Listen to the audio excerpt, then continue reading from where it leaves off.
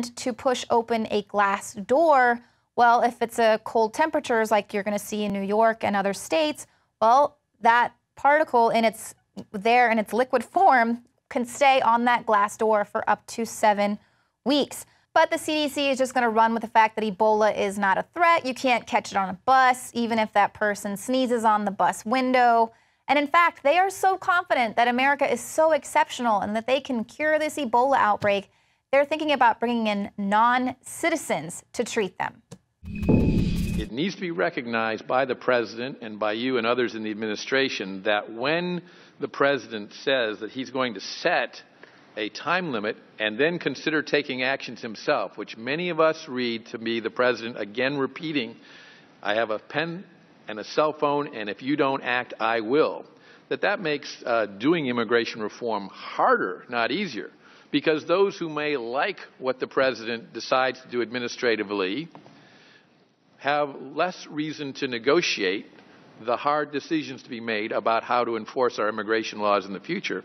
And those who do not agree with the president's position on immigration reform say, why should we negotiate if we can't trust the president to enforce the laws as they exist? House Representative Bob Goodlatte has received information from inside President Barack Obama's administration detailing plans to ship non-U.S. citizens with Ebola into the United States to receive treatment. If you are concerned about this problem spreading, and this is a deadly disease that we're even concerned about the great healthcare workers when they come back not spreading it, we certainly shouldn't be bringing in the patients. Goodlatte, the chairman of the House Judiciary Committee, wrote a letter to Homeland Security Secretary Jay Johnson.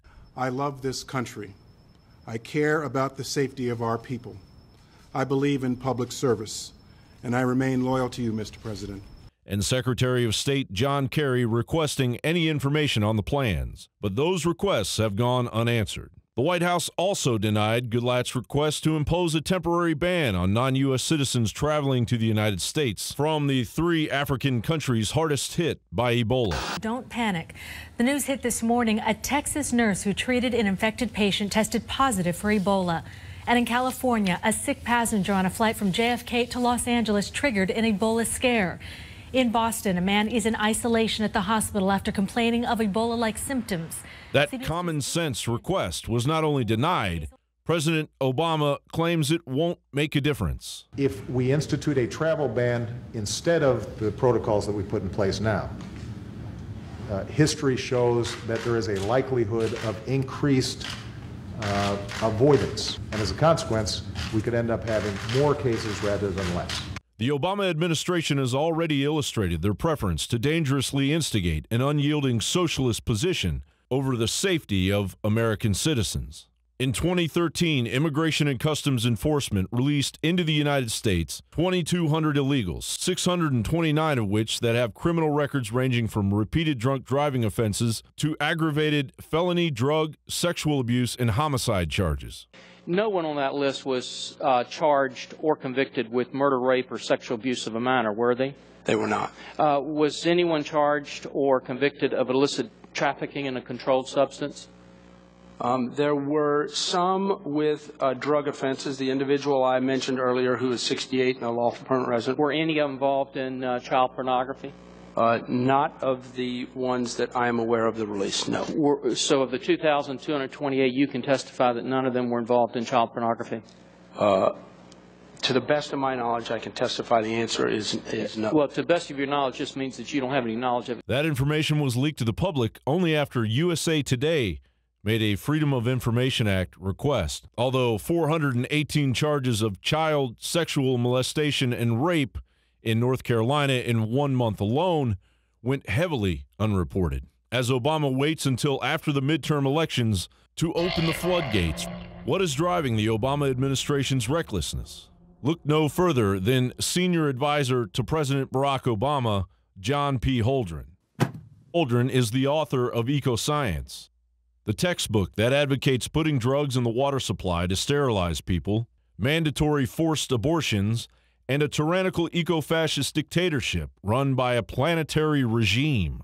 Holdren's radical solutions to overpopulation are routinely discussed in the halls of the National Academy of Sciences. The National Academy of Sciences has published a shocking report which envisages a Chinese-style global one-child policy as the only means of reversing climate change and reducing global population to a sustainable number of 1 to 2 billion people. The white paper, entitled "Human Population Reduction is Not a Quick Fix for Environmental Problems," authored by the University of Adelaide's Corey Bradshaw and Barry Brook, even entertains the impact of world wars and global pandemics that wipe out 6 billion people as potential methods of combating the threat posed to the environment by overpopulation.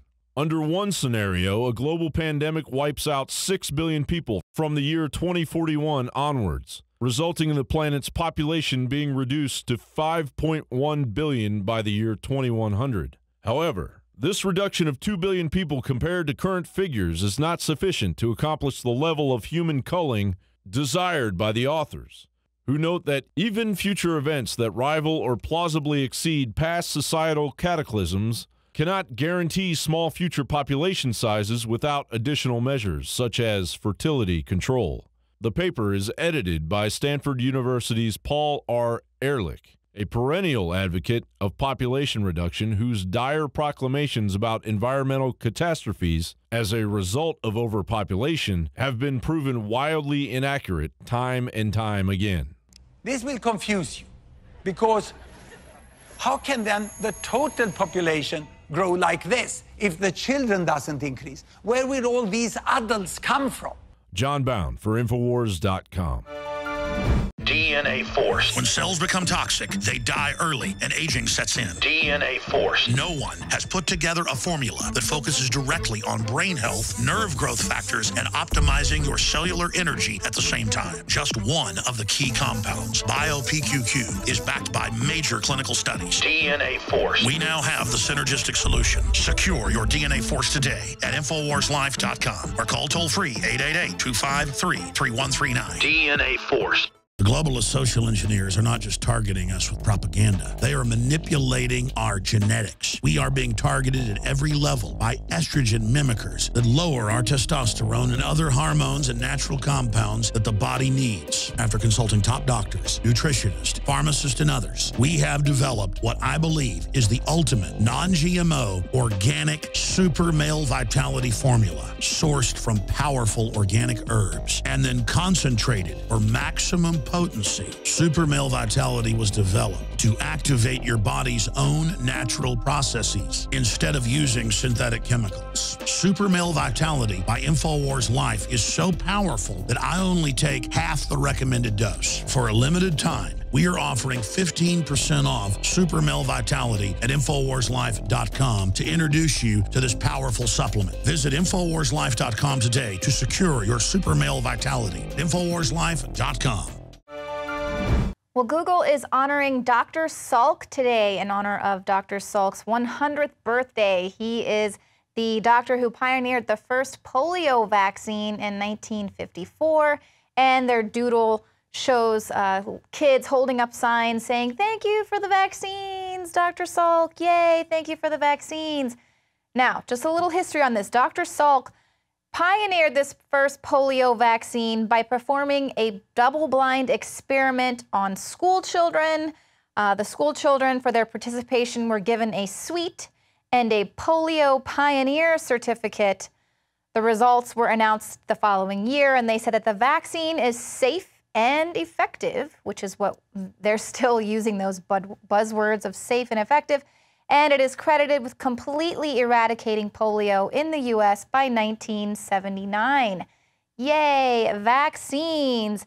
Now, aside from the fact that some graphs show that infectious diseases were already on the decline prior to the advent of vaccines, let's just take a look at the dark history of these polio vaccines. Now, from 1953 to 1963, the Merck Drug Company vaccines had deliberately contaminated SV40 virus was in their vaccines, and they continued to give it out. Now, for years, researchers suggested that millions of vials of the polio vaccine that infected individuals, that caused tumors. Molecular evidence of these SV40 infections were showing up in children born after 1982. And some experts now suggest that this virus might have remained in the polio vaccine up until 1999.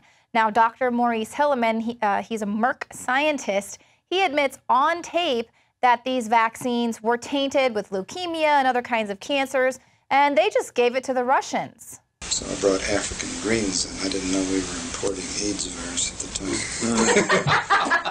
And it was you who introduced AIDS virus to the country. No, that's right. But yellow fever vaccine had leukemia virus in it, and this is in the days of very crude science. I just think this virus may have some long-term effects. And he said, "What?" I said, "Cancer." I love it. I love it. Go ahead. The jokes that were going around was, gee, we would win the Olympics because the Russians would all be loaded down with tumors. This is where the vaccine was being tested. This was right. Now, at one time, the CDC's website admitted that they knew about this SV40 being in the polio vaccines, but of course, that fact sheet that linked the polio vaccine to cancer was sent down the memory hole. The site scrubbed a page that admitted this, the vaccine that was actually administered from 1955 to 1963 to over 98 million Americans, and that it was contaminated with SV40. Now, the pages, of course, are still available through Google's cache system, but the vaccine was discovered to contain the monkey cancer virus SV40 in 1960, but the existing polio vaccine stocks were not recalled and were used until 1963, and the CDC admits that on that page. Now, this means that the CDC was, for a period, consciously dispersing these vaccines that were known to have a possible link to cancer, including to tens of millions of people in other countries, such as the UK, Australia, and the former Soviet Union.